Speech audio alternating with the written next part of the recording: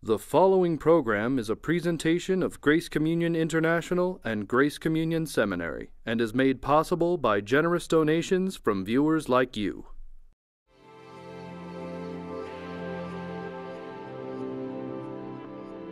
On this episode of You're Included, New Testament scholar Dr. Douglas Campbell looks at the gospel of grace in a new way, challenging the model of a contractual grace. Our host is Dr. J. Michael Feazell. Thanks for being with us. You're welcome. In your book, The Deliverance of God, you focus a great deal on Romans 5 through 8 and the very positive, powerful assurance of salvation that is present in those passages. And the question that seems to arise when we talk about the power and the strength and assurance of grace, which is most assuredly present, are all these nagging questions about the buts, the but syndrome when it comes to grace. But what are some of those, and how do we work with those? I think a lot of people resist the gospel of grace for three reasons.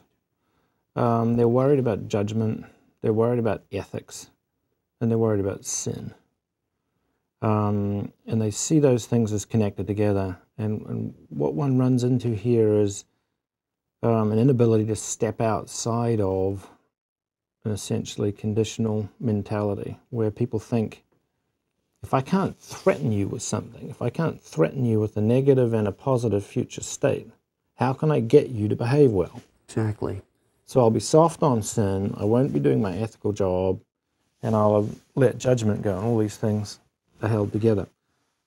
Now, I think probably, while this is a model that is pursued with the best of intentions, I think it's basically wrong on all counts. It's wrong as an account of judgment, wrong as an account of ethics, wrong as an account of sin, and wrong about how people behave. Most importantly, it's wrong about God. The gospel really wants to do things very differently. So perhaps if we talk about that for a little bit, we can come back and see where the fallacies lie in these sorts of protests. But the gospel of grace addresses ethics and sin in a very, very radical way. It says to you immediately, basically, you are so sinful that you can contribute nothing to this process. Now that's a very strong judgment on your sinfulness and what needs to change. And people sense this. The gospel of grace, the flip side of the gospel of grace, is this very stern word of judgment. So you say to me, well, how do I behave once this gospel of grace arrives? Does it just let me do whatever I want? Well, absolutely not, to quote Paul, who says that a lot, especially about this question. You're involved in a transformed reality now that you really have to cooperate with as much as you possibly can. You need to throw yourself into this new reality, and it asks that of you. It asks you to respond to all these new relationships that you're in. And it will take every ounce of willpower and effort that you have and more to continue to respond to the Spirit and the presence of Christ in your life. This is really what true freedom is. As we respond in these relationships, we discover what liberty is, what it means to be set free from sin, from the tyranny of death, corruption, and sin, and to be free to live for God as God wants us to live. Now that's true freedom, but it's freedom that you have to be involved with. It's real freedom. You are doing this. But what you're not doing is choosing to step away from it or choosing to be involved with it. It's a relationship that's given to you that you then need to respond to. So it's really the freedom of response and the response of freedom. And this is something that's hard for us to grasp because it's a very non-modern, non-Western way of understanding freedom. But if I could put it like this, it's rather like when a beautiful chord is played on a piano. Certain notes that are in harmonic resonance with this chord will resonate with it. And it's as if God is playing this chord. And we are free to resonate with what God is doing in our lives and to fit into this magnificent orchestration. If God is not playing this chord, we're not free, nothing happens, we're inert. But when that chord is played and when we are struck, when that note is struck, we resonate, and that is the freedom of God. Now we can, I think, push back on that and refuse to resonate. We can reject the freedom that God gives us. We can reject the gift that comes to us, but that's not free. That's not a choice. The Bible calls it sin, and it's actually an irrational decision for slavery. I wouldn't grace that whole operation with the word freedom. So really what I'm saying is, when the gospel of grace comes to us, it reshapes our understanding of what true human freedom is. And as our minds are reshaped and our responses are reshaped, I think we live as we're meant to live. And we see more clearly why these other ways of approaching ethics and judgment and sin are wrong. And you can probably see by now where I'm going with this, in terms of how when someone protests against the gospel of grace and says it's soft on sin, I don't know whether to laugh or cry. Because when I'm looking at grace, I'm seeing something that treats sin with incredible seriousness. When I'm in this relationship of grace and I know that God accepts me in Christ, I'm actually then free to see myself as I really am. I'm free to see the depth of the sin in my life because I'm secure. Without fear. Exactly. I know that I cannot fall out of his loving embrace. And so I can be honest in a way that I cannot be honest in any other situation or system.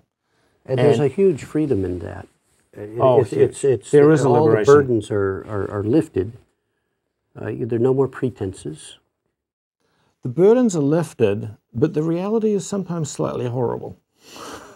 Because you begin to go on a journey when I think you really do get exposed to depths of sin that you hadn't even suspected were there. So a confessional quality becomes part of your discipleship. I think it becomes part of Christian leadership, where the deeper we go with God, the more sense, unfortunately, we have of our own struggle with sin, the more we appreciate the enormous accomplishment of Christ on our behalf, who shared this horrendous situation and didn't slip into that. But I think it produces a more honest church culture, I hope it produces a slightly more honest culture of discipleship. There are some lessons about sinfulness that I didn't even smell a whiff of until I'd been a Christian for probably 15 or 20 years. Then all of a sudden, bang, you're confronted by something that you do that's a pattern of behavior, that it's actually been in your life from the get-go, and suddenly God is asking you to address that. Say an issue like violence. You can't even see how deeply immersed you are in violence until one day the Holy Spirit, perhaps through an incident, puts his finger on it and says, okay, it's time for you to address this now. And that is an utterly painful experience, but it's the sort of repentance that needs to happen in Christian lives. And I put it to you that it's taking sin incredibly seriously in an ongoing way. Now, if you're pushing the other kind of model, the one that I'm not so happy with, the more conditional, contractual model, and you're protesting against my emphasis on grace, and you're saying, well, what about sin? Aren't you soft on sin? I'm saying, no, you're soft on sin. If you're approaching the gospel as if sin is something that you learn about and confess before you become a Christian, I think you're treating sin in a trivial way. You're approaching sin as if you can understand it without God revealing this stuff to you in an ongoing way, as if you can understand sin without being confronted by the reality of Christ. You're treating sin as if it's something that you in your sinful situation can deal with yourself so that you can become a Christian. Well, that utterly trivializes sin. And then the assumption seems to be that through your good actions, you've left it at the door of the church when you walked in and became a Christian. You didn't leave it at the door of the church. It walked into church with you, unfortunately, and comes back to grab you time after time. So I have a deep worry that this fairly conditional, contractual approach to the gospel actually doesn't treat sin with sufficient seriousness. So I find it ironic when I get accused by advocates of that gospel of being too soft on sin myself. I also think that they're soft on ethics. Basically, there's this belief that human beings have it in them to generate a certain amount of good behavior in order to become a Christian, before they become a Christian. Once you're a Christian, you kind of keep on with the good work. But I think this is deluded about the depth of sin in the human condition. We cannot generate good behavior and good deeds until God has come down and transformed us and changed us. This is a wildly over-optimistic evaluation of human ability and capacity. These are things that I've learned from, I think, standing in a tradition of grace, standing in a reality of grace that I think that the tradition has understood and stood in as well. Isn't there also the idea of being forgiven, to have your past sins removed, and then the concept that, well, now the Spirit will come and help you maintain some level of righteousness, rather than the bottle you're talking about. Right. The kind of the false model has this sort of funny two-step pattern where you get sins wiped away and then you step through into the church by doing certain things, for example, by making a decision of faith, supposedly, makes you a Christian. Then the Holy Spirit arrives, like the 7th Cavalry, to help you out when you get into a difficult situation. Again, there's something a little odd about that. What really seems to be going on is the Spirit is involved from well before your involvement. From the foundation of the world, the Spirit with Christ has been working towards your and my inclusion in all of this. And the Spirit has been working on your journey, often when you're not aware of it, I'm sure, leading you to an understanding of Christ, of the church, of God, of sin. So they're all involved together. And this is so much more than forgiveness of sins. It is forgiveness of sins, but it's release from sin.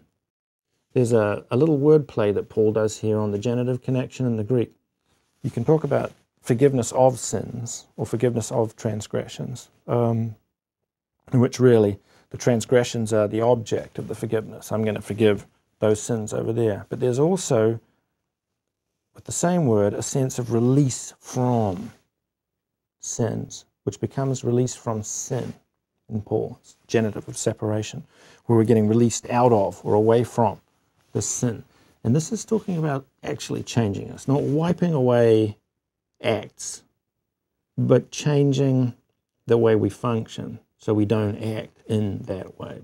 And this transformation has to do with being in Christ in a way that He's our life, He is our righteousness. And again, it isn't our... Absolutely. There's a danger that when God comes to us in grace, we then think, okay, so much has been done for me, now it's over to me to respond. Possibly I've been overemphasizing that. There's a sense in which grace from God doesn't just come all the way to us, it takes us back as well in Christ. Christ is the one who has walked in the way that we couldn't walk. It's as if we're in a massive snowdrift, helpless, bound there. But Christ is the one that has smashed a furrow through the snow. We walk behind Him. He pulls us. He carries us behind Him through the snow. So God hasn't just come all the way down to us. He's also pulling us in Christ all the way back to Him. So all of our acting and our responding, in a way, is an echoing of Jesus' perfect response for us. We see this again in Romans 8. We see so much in Romans 8, where Paul talks about prayer, for example. And we struggle. We don't know what to pray.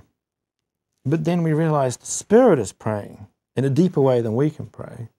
And Christ is praying for us as well. So what's really going on there is Christ is continually offering up prayer to the Father. The Spirit is offering up prayer to the Father, obviously knowing a lot more about the situation than we do. And we're entering into that prayer that is being undertaken on our behalf. So it is a gift that comes all the way down and goes all the way back. It's a marvelous thing. You'd never dream this up. I mean, you couldn't think of this. This is not something that a clever person has thought up. This is an act of God. So we're participating in the prayers of Christ and don't have to Absolutely. worry about whether our prayers are good enough. We don't have to be anxious. We just have to respond to this divine communion that is doing things on our behalf. And really all our activity is like that. We're caught up into the worship. We're caught up into worship in Christ. We're caught up into the behavior of Christ by the Spirit of Christ. We're caught up in the understanding of Christ, the mind of Christ, the faithfulness of Christ is something we're caught up into as well. We don't have to generate this ourselves. This is what God is giving us. It's a gift that's so much bigger than we realize. And yet, Paul knew this. I mean, when he wrote in Ephesians, I want to pray that you would have power to grasp with all the saints the height and the depth and the breadth and the width of the love of Christ, which is past all understanding. He understood that you could fall forever into the love of Christ. That's a pretty powerful and expansive benevolence, is it not? So our faith that we, at the time of believing, should not be thought of as a work that we're offering that causes God to change his mind about us, causes God to look at us in a new way. No, not at all. It isn't the beginning point of our salvation I don't think or so. even our transformation. I don't think so. It's actually, this is where we can get Paul wrong by turning faith into a deed or a work that accesses all the benefits of Christ. It's like our Visa card. Trot off to the ATM with it, get the money out of the account. Without the card, you don't get any of the good stuff. No, this is a misunderstanding of Paul. Faith is actually something that for Paul, Christ has, as well as us. So in us, it's a fruit of the Spirit. So it's very important, but it's a sign that we are in Christ and are responding to the Father as Christ himself did. So there's a sense in which faith has got many dimensions. It's understanding, correct understanding of what's going on, which obviously is important. One of the most important elements of which is that we understand what sort of God we're involved with, the God of love. It involves trust, unwavering trust, and involves fidelity through suffering. When struggles come, we can be faithful. These are all signs, I think, that the Spirit is bearing fruit in our lives and that we're echoing the character of Christ. So here I'm using this reading of a couple of phrases in Paul that the King James Version got right when it translated them as the faith of Christ, and that modern translations, concerned to emphasize this decision-making role for faith, unfortunately, changed. They reinterpreted them so they became faith in Christ, and that recently scholars have begun turning back into the faith of Christ. Some scholars have begun realizing that this makes better sense of the texts where these phrases occur, and I'm persuaded by that. I think they're right. The very fact that it's the fruit of the Spirit, oftentimes we'll hear a sermon or a Bible study a group, and the fruit of the Spirit will be listed and read from Galatians, and then the admonishment is to start living like this, because after all, this is the fruit of the Spirit, so you need to get more of this in your life. Isn't that kind of turning around the whole It is missing the point. It's not that we're not involved. God wants a response from us, and we are fully involved in this. But it is, I think, true that we don't have to generate this out of our own resources. We're not thrown back on ourselves.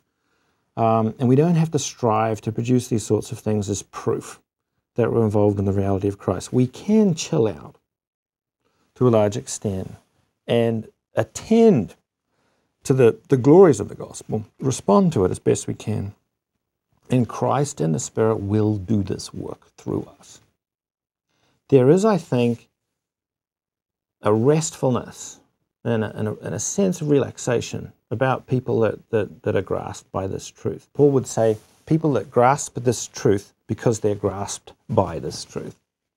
And I think this is the hallmark of people that are walking in grace. Going back to the title of the book, Deliverance of God. Yes. the subhead, of course, an apocalyptic rereading of justification in Paul. Why is it an apocalyptic rereading of justification in Paul? Very good question. What I'm getting at there is that there's a bad way of reading Paul, a way that obviously I don't approve of and that I think gets him wrong. And that reading of Paul produces a false model of the gospel, and I think it springs up out of what we could call Paul's justification texts. So these are passages where he uses justification words, which in the Greek are using the dikaio stem. So we could call them in Greek as dikaio texts. And in those texts, Paul is doing something interesting with faith and works. Works of law over here, faith over there. Someone's been justified or dikaioed, and there's also the righteousness of God running around. Now those are the texts out of which a very conditional, contractual understanding of the gospel has been generated, particularly, I think, since the second and third generations after the Reformation. I think this is when the damage was done. I don't think the main reformers got this wrong. There's a little bit of it going on. But Calvin, Luther, I don't get this sense when I read them. But later on, second, third generation, certain theological systems were developed in a very conditional and contractual way. And these are the ones that did the damage. To understand Paul properly, I think we need to eliminate this false dogmatic way of reading Paul. And the way that we eliminate it from the justification texts is we grasp they're all about revelation, particularly when Paul is talking about faith. And that's what I mean by apocalyptic. Apocalyptic's just a fancy word for revelation. It's the Greek word for revelation. Apocalypsis is Greek. Revelare is the verb in Latin. So what I'm getting at is there's nothing conditional or contractual going on in these justification texts. Paul is really talking about the disclosure of the good purposes of God through the faithfulness of Christ, which elicits from us a response and an echo of faith as we're involved in that.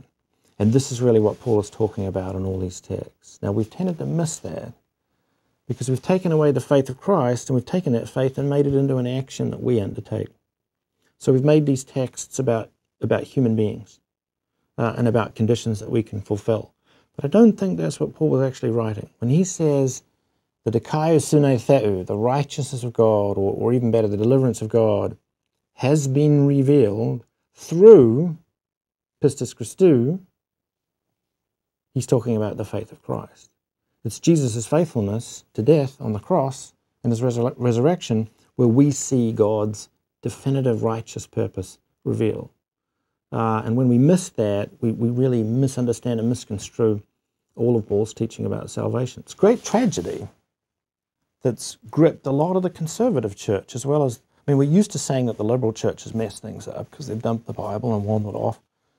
But the conservative church, tooth and nail, will defend this as the true gospel, and a very great tragedy, I think, for the church, was really what was going on in Paul was the antithesis of this gospel. And it's time for us to recover that.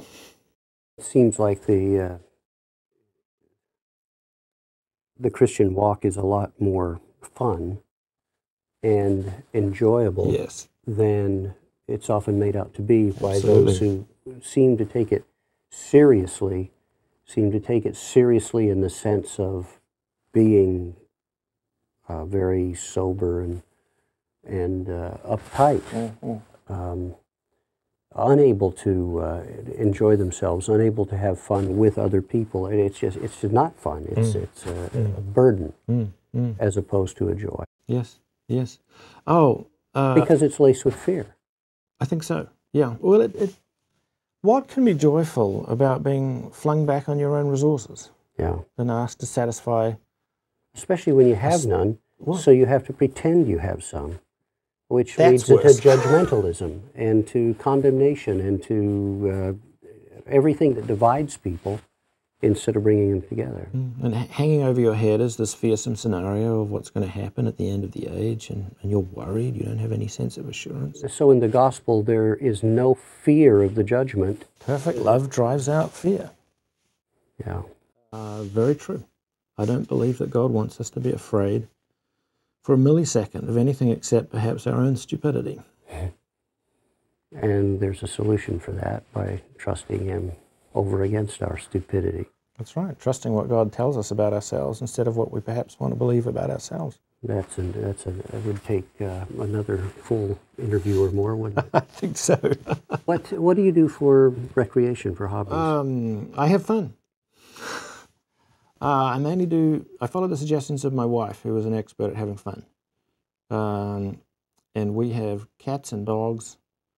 We run, we do Pilates and yoga, we go to the beach, we travel.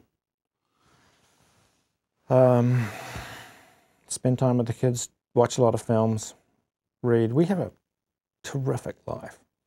I mean, I feel positively guilty about the amount of enjoyment that I get out of life. But you can't have fun in your spare time if you're not having fun at work often. What's your next project? What project are you involved in that we'll eventually see? Well, people are asking me to write a slightly shorter version of Deliverance of God, and I'm hearing those cries. So I think I will. I don't know that I always explain myself as well as I would like to. And my sense is, as the feedback is coming in on the big book, folk are not grasping the theological issues with as much clarity as I had hoped. So I obviously need to spell those out a little bit more clearly. And I think I'm getting hold of them more clearly as I talk in situations like this. So a shorter book that shows how to read Romans the right way, I think is what I'm going to work on in the next few months. And then after that, I have a very long-running project on the life of Paul, because I've always been passionately interested in how he worked as a missionary, where he was, what he was visiting, which ships he sailed on, in a really concrete, gritty way. And I've visited most of these cities, so I want to write a book about that, and then collapse. And I shall come to you for another suggestion. You've been watching You're Included, a production of Grace Communion International.